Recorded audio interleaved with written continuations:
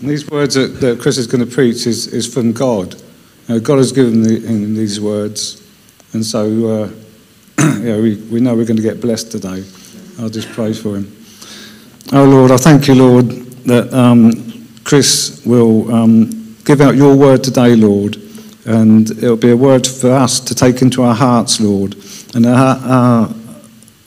for us to believe and for us to meditate on. Thank you, Lord. Amen.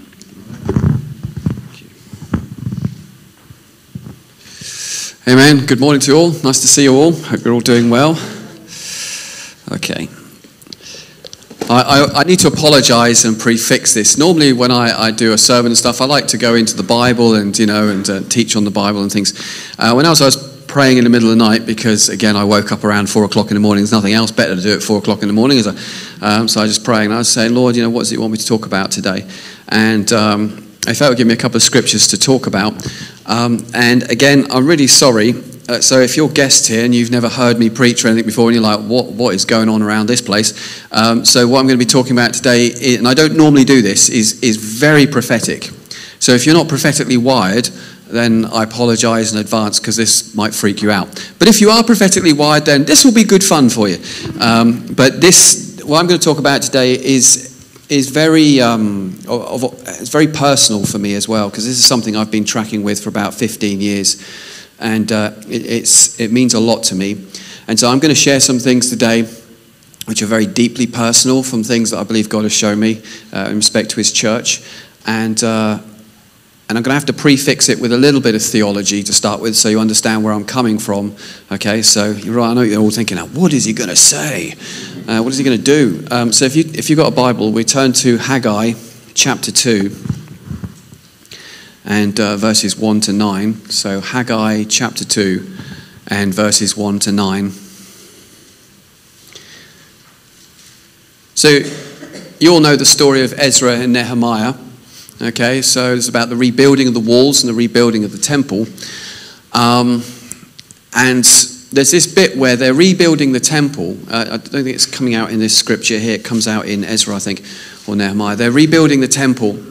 And obviously it doesn't compare to the first temple, which was Solomon's temple. Now, Solomon's temple, on estimate, they reckon was around about between $40-60 billion worth of gold were ornate all inside. So all the walls were embroidered with gold, everything. The whole thing was just gold. It was like the ultimate bling, okay, in the Middle East. And it was very expensive, it was very lavish, it was very beautiful. And so when this second temple was being built, for all intents and purposes, it was just lots of blocks on top of blocks. And yeah, it looked like the temple of old, but it didn't compare to the temple of old. And so I think it's in Ezra and Nehemiah, there's all these people are like, people shouting and screaming because they're rejoicing. Yes, the temple is being built, but then there's also a lot of older people who are mourning and crying because this is nothing compared to what it once was. And so there's this prophecy here. And it's in the second year of King Darius, in the 7th month, on the 21st day of the month, the word of the Lord came by the prophet Haggai, saying, speak to Zerubbabel, son of Shealtiel, governor of Judah, and to Joshua, son of Jehozadak, the high priest, and to the remnant of the people, and say, who is left among you that saw this house in its former glory? I mean, a few people are like, yeah, I did. How does it look to you now? Is it not in your sight as nothing? All right, so even the prophet, even God's like, this doesn't compare to the original. All right. Yet now take courage, O Zerubbabel, says the Lord. Take courage, O Joshua, son of Jehozadak, the high priest. Take courage, all you people of the land, says the Lord. Work, for I am with you, says the Lord of hosts, according to the promise that I made with you when you came out of Egypt. My spirit abides among you. Do not fear. For thus says the Lord of hosts, once again, in a little while, I will shake the heavens and the earth and the sea and the dry land, and I will shake all the nations, so that the treasure of all nations shall come. And I'll fill this house with splendor, says the Lord of hosts. The silver is mine, the gold is mine, says the Lord of hosts. The latter splendor of this house shall be greater than the former, says the Lord of hosts. And in this place I will give prosperity, says the Lord of hosts. So he's basically promising that even though this temple looks pretty dag compared to the original one, he's saying, yet even so, its splendor and its glory will far outshine the previous. So this is God's encouragement to the people, like, keep building. I know what it looks like. I know it's looking a bit plain, but yet this temple will be greater than the former. Okay, so that's the promise there. And that's basically what I'm going to be talking about today. The latter will be greater than the former. And it's really a prophetic message for the church for today. Now, I'm going to have to get into some stuff before I talk about these visions that I've had. And for instance, for example, some people here might think, visions, dreams, this guy's crazy. Yeah, I probably agree with you. But these visions and dreams have literally saved lives. In 2006, I had dreams and visions that saved 250 people. I did stuff with the United Nations to get our village out, and it saved them. I helped the Japanese consulate find the train when the Japanese tsunami hit.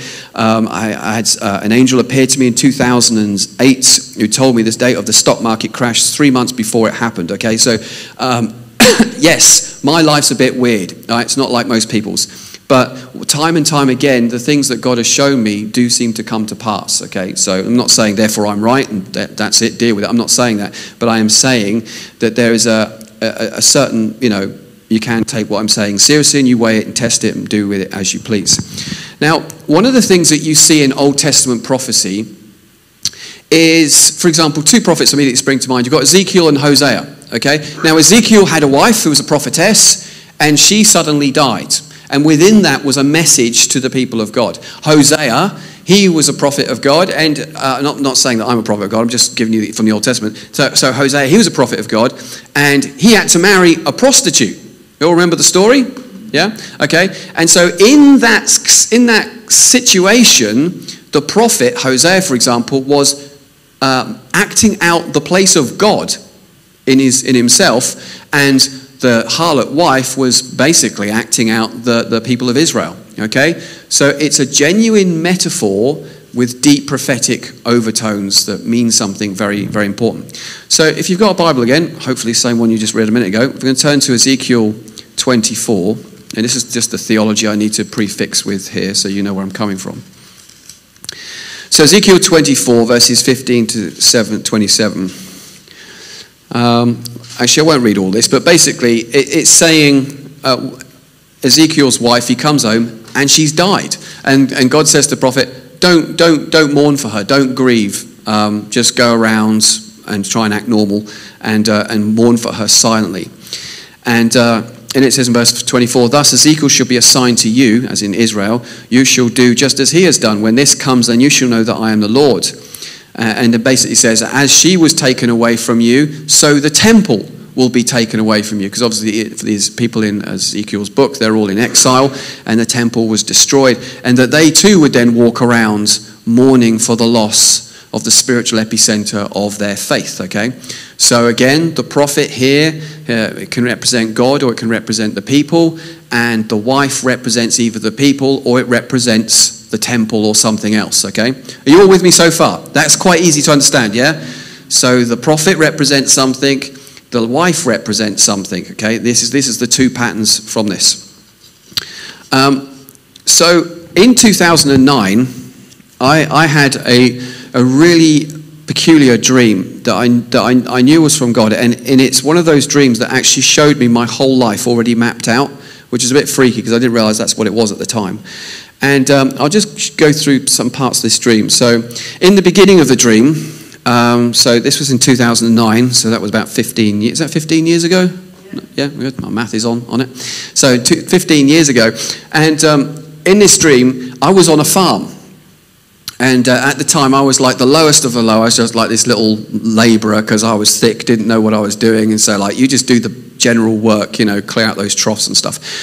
And so I just got given all the nonsense jobs, and I was being quite abused by certain people, for my lack of knowledge and stuff. And then as I was walking forward down this road, there's this winding track, and so I came round this track, and there was this corner point, and at this corner point was a deer, and then a funeral pyre, then a house, and then that gave me a sharp left turn, and then I had a sharp right turn, and then there was this clear straight path before me.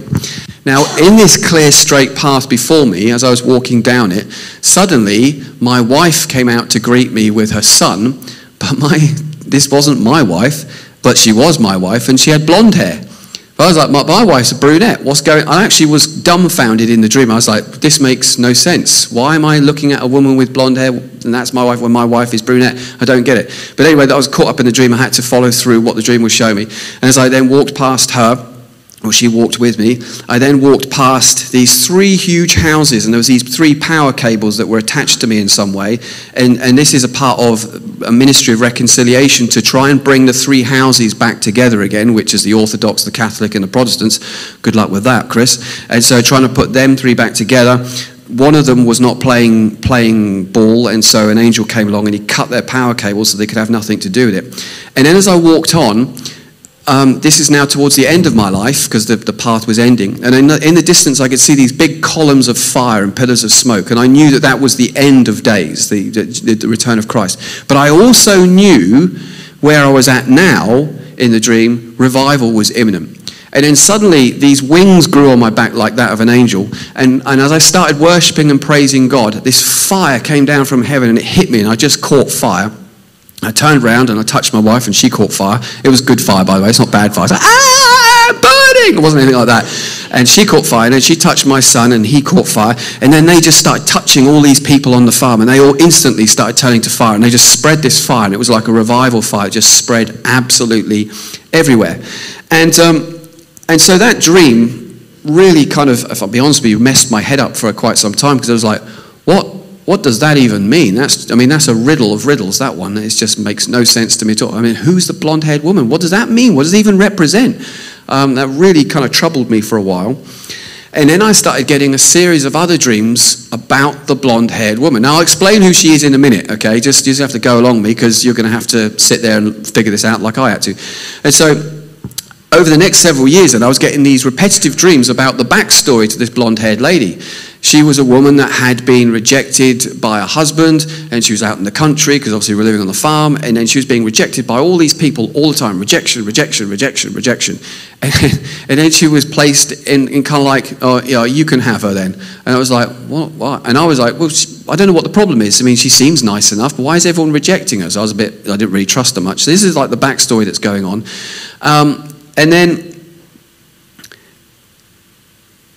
And this kept going on. I said more and more details about this blonde-haired woman. And one of the key things that I knew about this woman and what she represents is that shortly after that marriage comes, a little bit further beyond that, comes revival. True revival. Now, I don't care. Some people might say, I don't believe in revival. Where's that in the Bible? Well, there's loads of revivals in the Bible. What they mean is at the end of time, there'll be a great falling away. So how can it be a great falling away and a revival at the same time? Okay, well, it says in the book of Joel, before the great and terrible day of the Lord, i.e. the end of days when Jesus returns, because that is the day of the Lord, okay, he shall pour out his spirit on all flesh, and all shall prophesy and all this kind of stuff, okay? Oh, but Chris, that was fulfilled in Acts chapter 2. Was it? Did the sun go dark? Did the moon go dark or blood red? Was it the day when Jesus was about to return? Was it at the end of the age? Or was it a partial fulfillment of that prophecy?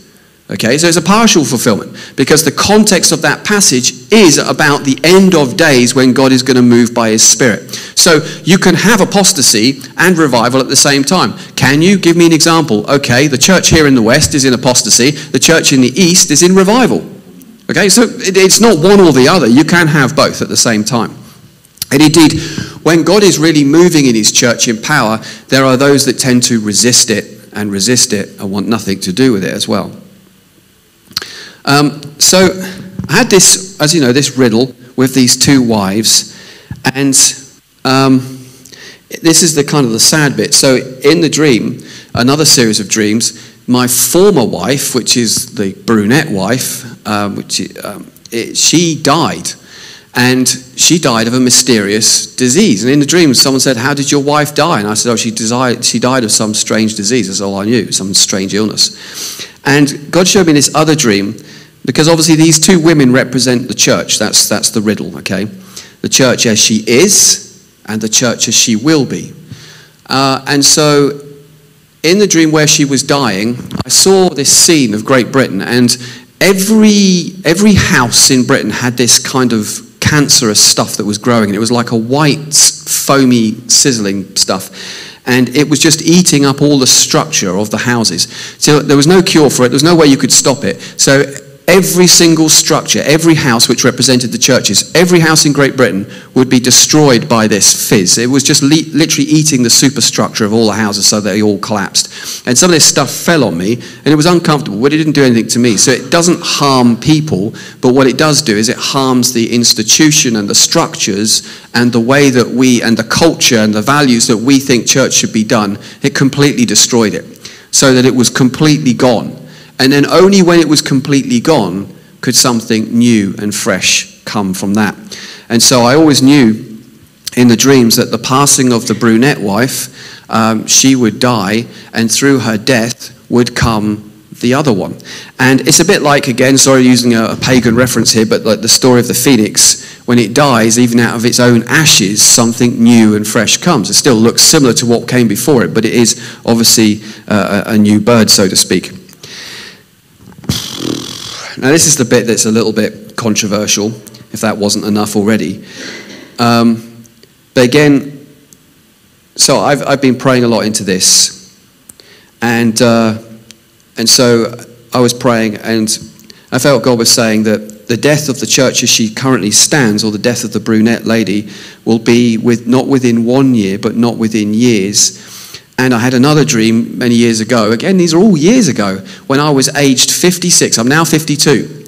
And when I was aged 56, I was married to the blonde-haired lady. Now, I'm not talking about me getting married, but this is, remember, it's the dream. It's like the prophets of old. They represented something, and their wives represented something else, okay? So God or the people or what have you. And these dreams are the same. And so by the age of 56, I was then married to this new church, this blonde-haired lady.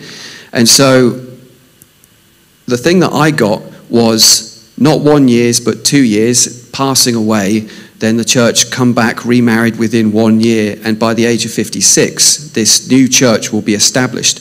When I say a new church, I don't mean like the body of Christ has died and then it suddenly comes back as something else, because the body of Christ is the body of Christ. It's eternal. But I think it's to do with its culture, its values, the way that we've been doing things for, I don't know, for the last 50 years. And there's something really important, which I'll get to a little bit later, about why the church as she is cannot cope with what's coming, and therefore she needs to become a new wineskin to cope with that new wine. Even though old wineskins contain nice wine, seasoned wine, okay? But not this new thing that's coming. And another thing about these two wives is they're very similar to each other in many respects, but they also look different, they feel different. Oh, I don't mean like feel different, I mean they look different and they are different, but there's certain core values that are the same.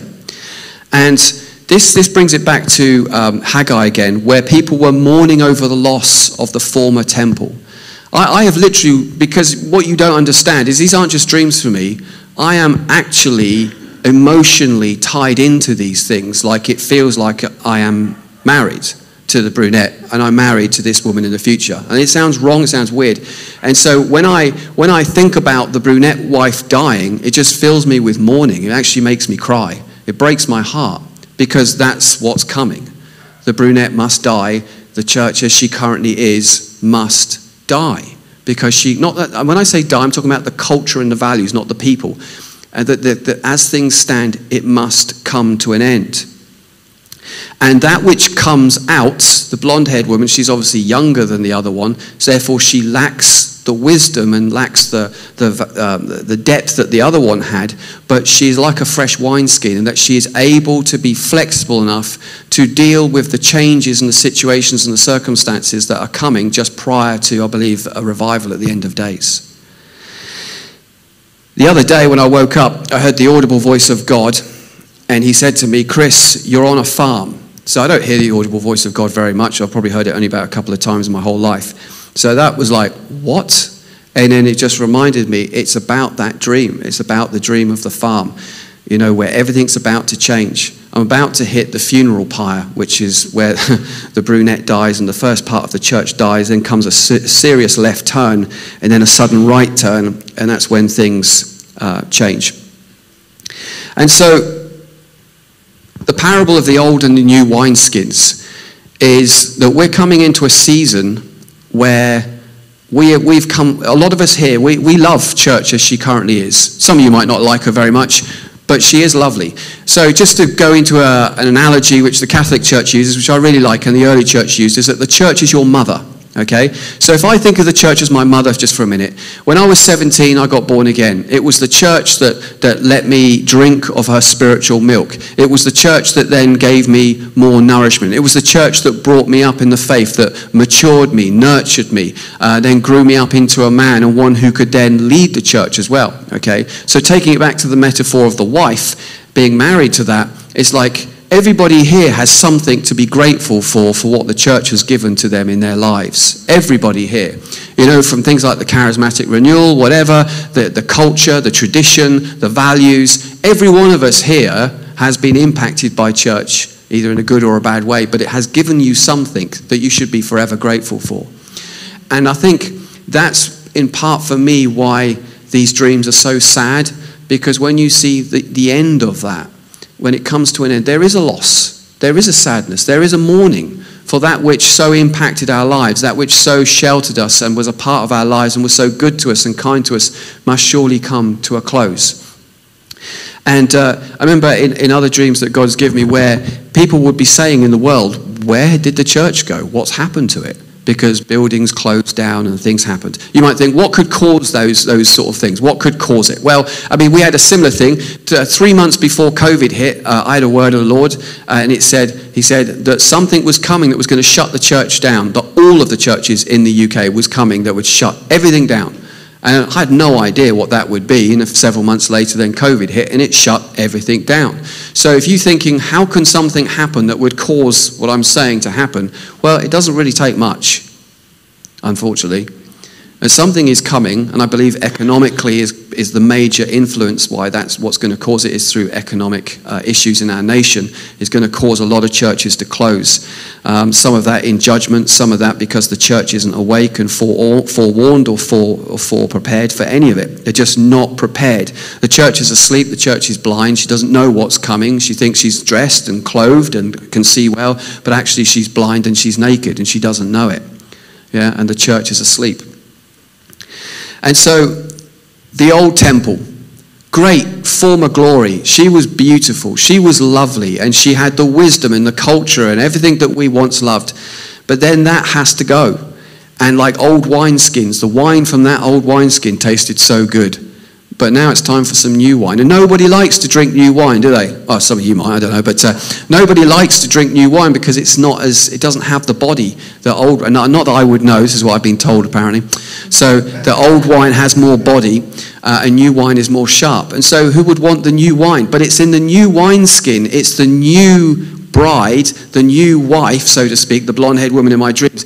She, although younger, she's in a place where she is prepared and flexible enough to go through what's coming, to adapt culturally and to adapt her methods and everything else, so that she is in a place that when God pours out his Spirit, she'll just flow with it. Whereas I think the church in her current state, if it was filled with the power and the glory of God the way that I've seen it on many other visions and dreams, she just wouldn't be able to work with it, wouldn't be able to handle it, just would destroy her.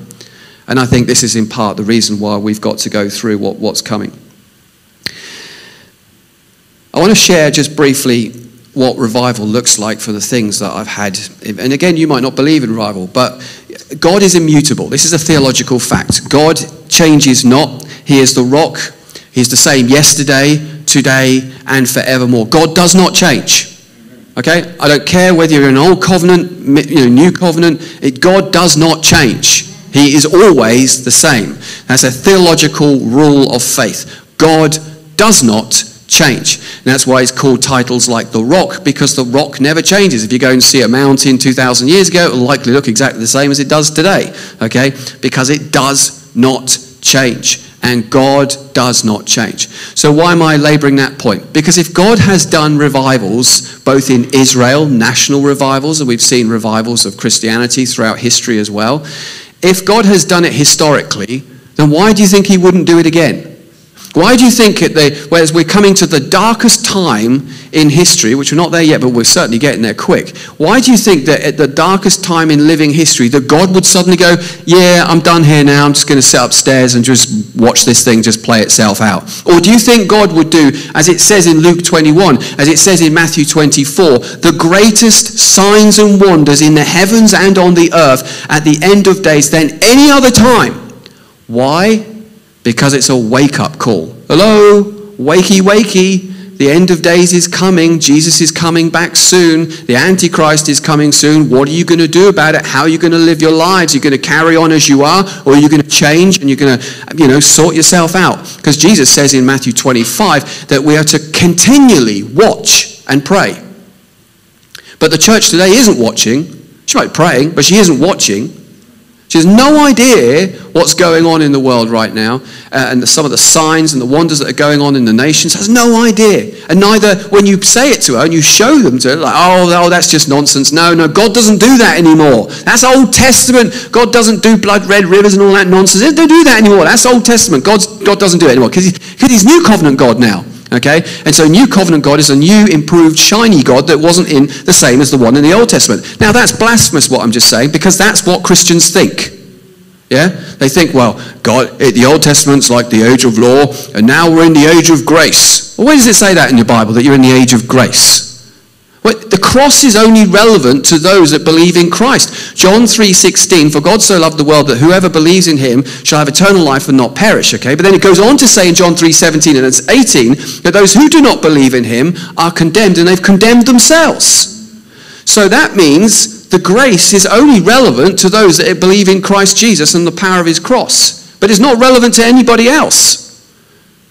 And also when you read the book of Revelation, go figure, God's exactly the same when he returns as he is at other points in history, biblical history, where he smites nations and does these things, okay? So God has not changed.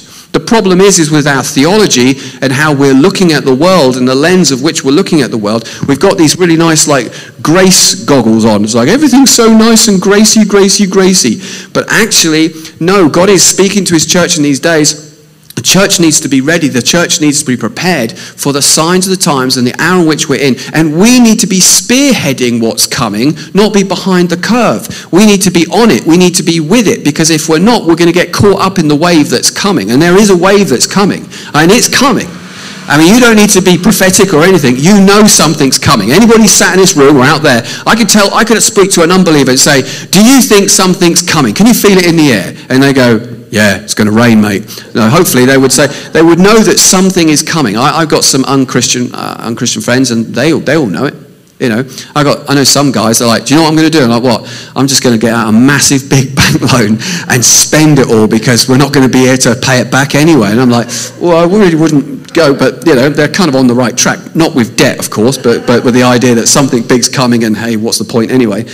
But the Christians haven't got that sense. They're just like, oh, well, it's just business as usual, church as usual, we do our thing, we go to church on Sunday, blah, blah, blah, blah, blah, blah, blah, blah, and not aware of what's going on in the world.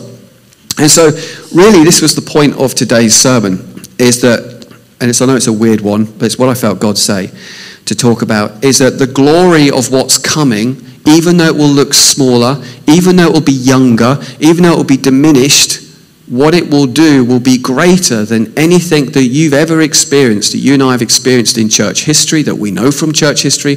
What's coming, when this church is ready, she'll have a different mindset, a different philosophy. Obviously, her theology will be the same, but there'll be something about her that will have a different spirit, a fighting spirit, one that will be there so that when Jesus starts to move by his spirit, be like, whatever you say, Lord, let's go. But where the problem is with the church at the moment is if God did really move in supernatural, like big power, we would try to contain it. We would try to merchandise it. We would try to make it a thing about leaders. We'd try to stick our name on it. We'd try to put our logo on it. But what God wants to do is like, no, man, you get your hands off it. I want a people who are submitted to me, that will bend the knee to me, and their lives will be, Lord, what is your bidding? I will do it. I've submitted my life to you. I'll go where you go. whatever you want me to do, that's what I will do. That's the people that Jesus is looking for. He's not looking for empire builders. He's not looking for superstars. He's looking for humble people like you and me that are just like got that attitude. God, whatever you want, your will be done, not my will be done. Amen. And I believe when the church comes out of this period over the next 4 years, and when we come back up out the other end, then I believe we're going to see something quite incredible in the church. And the thing is, we've got to go through some tough stuff. You've got to go through the tough stuff. Who wants to go through some tough stuff? All right. Now, I would never put my hand up to that, but I understand that it's through the crucible of intensity of persecutions or whatever, that troubles and afflictions. It's through that place is where we get the depth of character. It's through that place where people get changed and transformed. It will either break you or it will either make you. And I believe that in what we're coming into as a nation is going to be the very thing that will break the church, but also make the church. The very thing that causes her demise will be the very thing that causes her kind of like rebirth into what God wants to do. Lord Jesus, I thank you. I praise you, Lord God. And Lord, I pray that I've managed to help people make sense of what's coming. But Lord Jesus, I just pray, give it into your hands, Lord God. And for all those watching this on YouTube and stuff, Lord, I pray that everyone will take this word, that they will hear it and they'll weigh it, they'll test it, they'll pray for it, Lord God, and see if it's right, if it's from you or if it's not. And Lord Jesus, if they believe it is from you, that Lord, help us all to respond in a way that's right and according to this word. And we give you all the praise in Jesus' name. Amen.